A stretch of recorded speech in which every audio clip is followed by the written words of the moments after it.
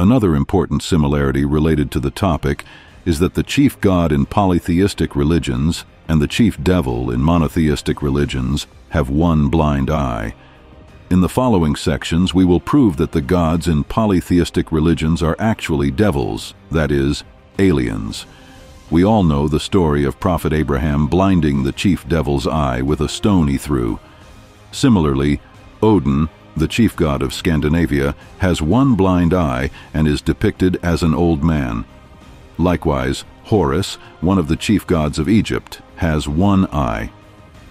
In mythologies, these gods are said to have been blinded in one eye under various pretexts.